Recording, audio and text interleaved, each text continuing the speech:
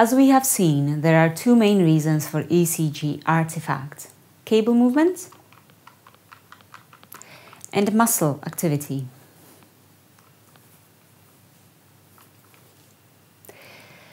But is this actually useful when we're jogging? Let's take a closer look at how to reduce artifacts during a run. So what I have on me is a chest strap, just like this one over here, which has got two electrodes directly woven into it. And it sits exactly over my heart. And this here is an ECG amplifier, and that is also attached directly to the strap.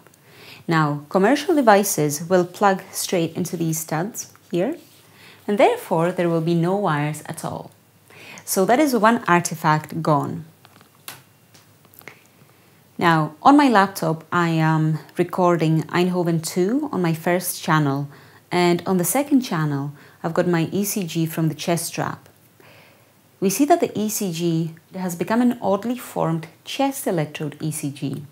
So, in terms of pure heart rate detection purposes, this is actually absolutely fine and will give us excellent results, even whilst jogging.